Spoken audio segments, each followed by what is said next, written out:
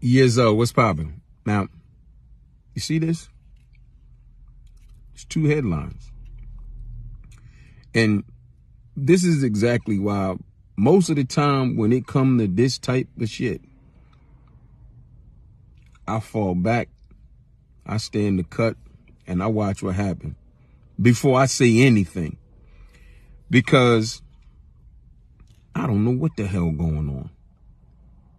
I don't know what the hell going on. My dialogue about shit like this be behind closed doors with me and my constituents and my faculty, and we exchange perspectives and ideas. But I'm not jumping out no window on no social media platform picking sides.